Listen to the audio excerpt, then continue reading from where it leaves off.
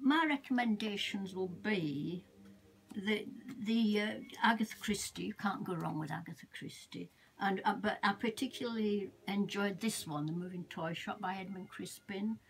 That is a real puzzle, and it's very well written. It's quite light-hearted. There's Gervais Fenn is a character, and it's quite eccentric, so that's very enjoyable. If you don't want a long story, this is ideal because there are 13 different stories in there, short stories. So and you can't go wrong with Christie. And this is a classic, Murder on the Orient Express. I mean, they made that into a film, didn't they? And that's an excellent story.